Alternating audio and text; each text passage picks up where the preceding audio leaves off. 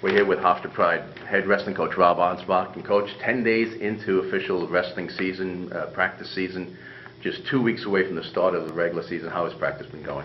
Practice is going real well. Guys are working hard. I think they've done a great job over the summer. They continued that through preseason and now right into the official start of the season. They look good. We're healthy. And I think they're starting to really get ready for that home opener on November 3rd. Now you come back with 5 starters from last season, plus a couple of new additions, and you have wrestle-offs this coming Friday. Tell us a little bit about, first of all, the 5 returnees, which include 2 Hofstra NCAA qualifiers, and Jamie Franco and Luke Veit.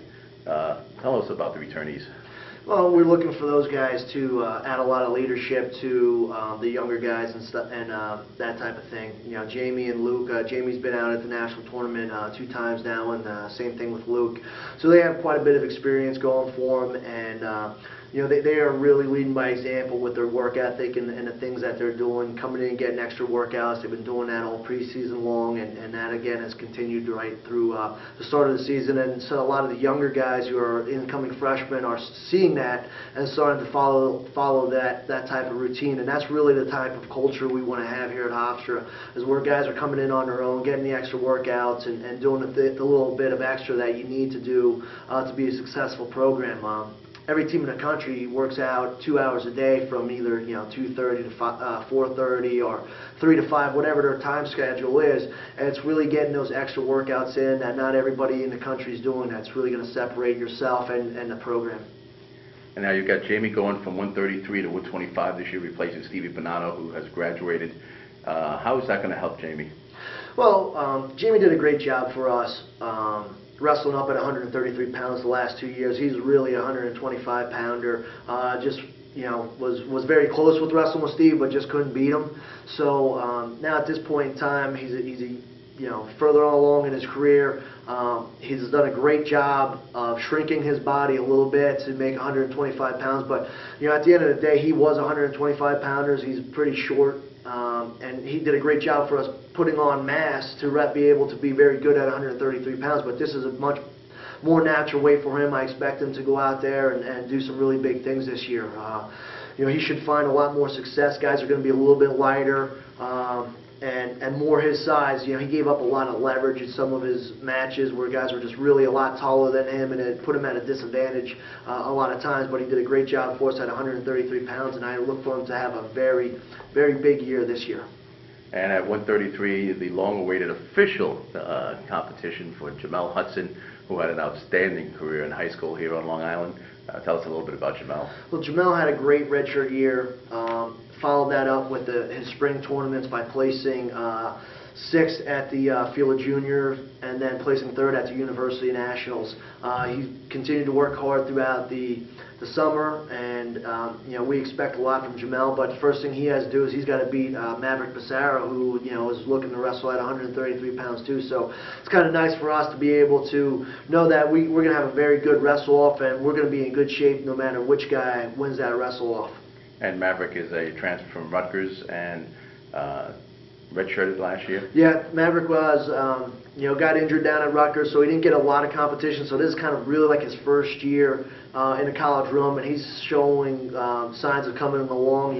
Maverick is a local guy from Eastport South Manor, and he was a New York State champion 2 years ago. So he's got a lot of upside to his wrestling. He's done a great job in the room, and each day I'm watching him wrestle, he gets a little bit better, and that's all you can ask for him right now. And that's going to be a very good wrestle-off. I'm curious to see what happens in that one, and it should be again, whichever guy represents us at that weight class is going to be. There's going to be a lot of expectation.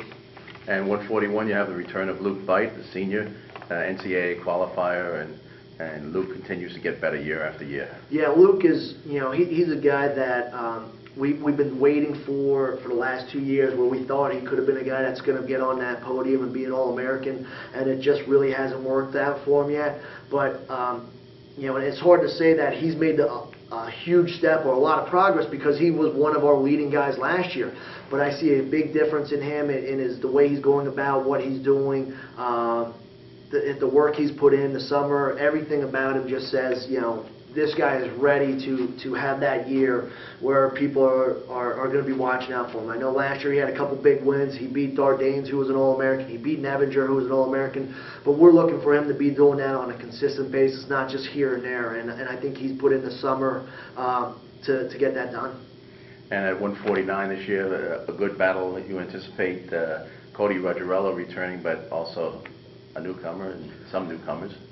Yeah, we have Cody, who's definitely going to be starting the year for us at 149 pounds, and he really came on late towards the end of the year. He kind of was slow in the beginning, and part of that was our fault because we were bumping him around in weight classes. But once he got settled in at 149 pounds, you saw every time he went out and wrestled, he wrestled a little bit better, and ended up placing third at the conference for us. So he had a great end of the year. He continued that through the spring and the summer, and he's made some big improvements. We also got transfer Cam Tassari, who won't be eligible first semester, but we're going to be looking for that wrestle off in the second semester. And Cam was fourth in the country as a true freshman. He comes in from Ohio State program where they had high expectations, and we expect him to do some big things here at Hofstra. And at 157, Nick Turdick, who wrestled at 165, drops down a weight this year. That helps a big gap in your lineup. Yeah, Nick Turdick moved down to 157 pounds. I think that's probably more his weight. Again, it was, he was in a position last year where he just was a little bit behind Tyler Banks, who did a great job. But Nick, again, was in one of these guys, and it seems like I was with our whole team. They got better as the year went on. He ended up placing fourth in the conference and had a great conference tournament. He looks like a different person this year. His body's changed. He spent a lot of time in a weight room. And it's kind of weird to say that he spent a lot of time in the weight room to go down a weight class, but that was one of the things he needed to do. Is he needed to get stronger to wrestle at the Division I level. He spent the summer with Luke. He was basically connected to his hip, and every time Luke went to lift, Nick was right there with him. And he's done a great job coming into the wrestling room. So his wrestling's improved. He is stronger, and he's a guy that is going to be. We're going to count on pretty heavily to win some matches, and we're going to need him to. And you've got a bunch of people pushing Nick at that weight class, probably your deepest weight class. Yeah, we have probably 3 or 4 guys there. Sam Schwartzapple, Mike Caputo, Jay Lisney. We definitely have some options for that weight class for guys that don't get in there. We have some ability to redshirt them, but the whole time it's going to be a challenge for Nick that he knows his spots not just given to him, that he's going to have to keep working week in and week out. But I like the guys we have in there backing him up, but Nick should be our guy, and we look for a big year out of him. With Nick dropping down to 157, that leaves 165 open, and that issue was solved last week with the NCAA granting an extension of eligibility waiver to graduate student, former Drexel standout Joe Booth. Yeah, Joe has been a great addition to the team. Like you said, we found out officially just last week that he's going to get his 6th year and be able to compete for us. But from the day he walked into the room, he's a 3-time NCAA qualifier, so he comes in here with a lot of experience and on a national level, and just a lot of maturity. And he's kind of taken over he's also become a leader on this team just with his work ethic. He's a guy that's been there all the time, working out with Coach Valamont, getting his workouts in, doing the extra things. And just goes about his business. He's in there, wrestles hard, and expects a lot out of himself. So he was a huge pickup for us here in the off season, and worked out really well for the team with just the weight class we needed, 165-pounder, and he should fit in there real nice. And going to 174, Jermaine John returns. He kind of had a really nice bust-out season last year, and he's another wrestler that keeps getting better. Yeah, Jermaine, what he's done from his freshman to his sophomore year, I think he won 8 or 9 matches as a freshman, won 17 last year, was right there to be a national qualifier, kind of just missed that wild card spot. But, he's a guy that just keeps getting better. He's just really learning how to wrestle here. So he's going to be looking to fulfill that 174-pound spot again. Again, we have some other guys that are going to be pushing. Vic Pujny and Dave Heitman and Frank Affronti are going to be looking to get in that lineup. So we have it's another weight class where we have some depth, and I feel, knowing what Jermaine was able to do last year, if he doesn't win the spot, I feel pretty comfortable whoever wins that wrestle-off is going to do a good job and represent the university well. And up to 184, a gentleman who was expected to come here last year took an Olympic redshirt year in Dwight Howes at 184. Yeah, Dwight was living out at the Olympic Training Center, had a great deferment year, where he won the Junior Pan Am Games down in South America. You know, just had some really big wins throughout this past year, beating, you know, return All-American Alfonso Hernandez from Wyoming, who was an All-American at 197 pounds. So Dwight's a guy, he's a freshman, but he's been wrestling with the best guys in the country, so we expect a lot from him right out the gates. And that's also an area that's not very deep, but you have some options at 174.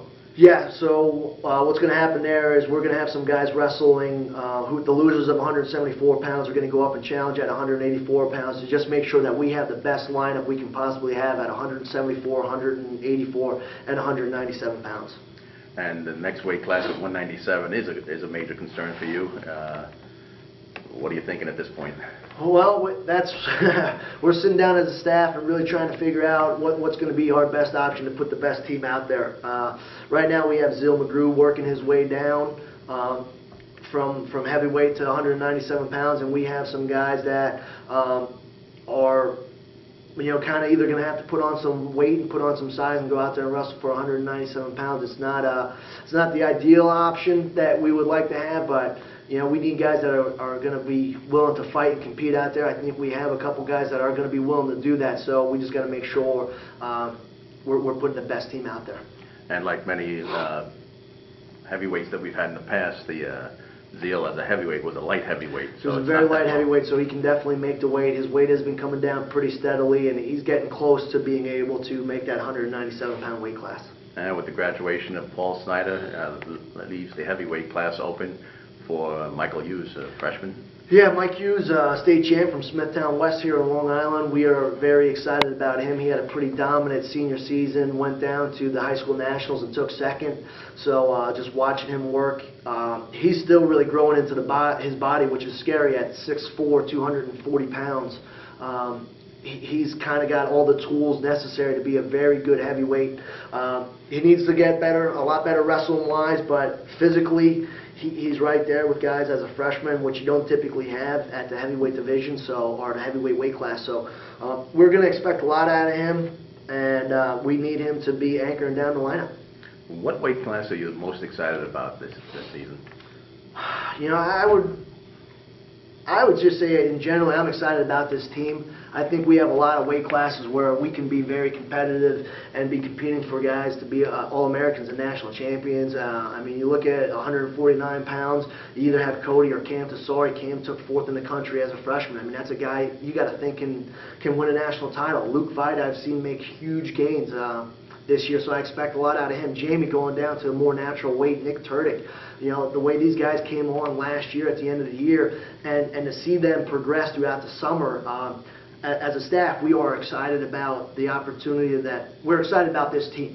And we open up on November 3rd against Rutgers, and I know as a staff and as the guys, we're excited to see them wrestle some competition and see where we are. I think we're in a good spot right now. We're healthy. The guys are eager to wrestle. They come in, and you know, it's been a long time I felt this good about a team, but they are very capable of putting up some big wins this year. And plus, it's also the first season of the EIWA wrestling membership for Hofstra. That's going to be a nice challenge. Yeah, it doesn't hurt to. I think this is probably the best team we've had, like I said, in about 5 years. So it doesn't hurt to have this team going into the EIWA, which is definitely a more challenging conference with Cornell and UPenn and Lehigh and all the other teams that are in there. It's a great challenge for us. We're excited about that opportunity. It's just going to help us. It's going to make us a better program. It's going to make us better coaches, and I think it's going to create a better atmosphere for our home matches here as well. So it couldn't have been a more positive move for us to join the EIWA. Now jumping back to Wrestle-Offs this Friday, what matchup are you really looking forward to see? You know, I think the 133-pound matchup will be interesting. Again, with Pissarro and Hudson, that should be a great matchup. And then I'm looking to see who kind of comes out of it at 174 and 184 pounds. We're, you know, those are two weight classes where a little bit more unknown than 133 pounds. I think whoever we have in there is going to be really solid. So, you know, 184. I'm curious to see the guys wrestle. I'm curious to see Dwight down at 184 pounds wrestling and seeing how he does, and the other guys. I think Vic Pujny is a guy that has really come a long way from last year to this year. He looks great in the room, and now I want to see how it transfers to an actual match when it's officiated and, 3-2-2.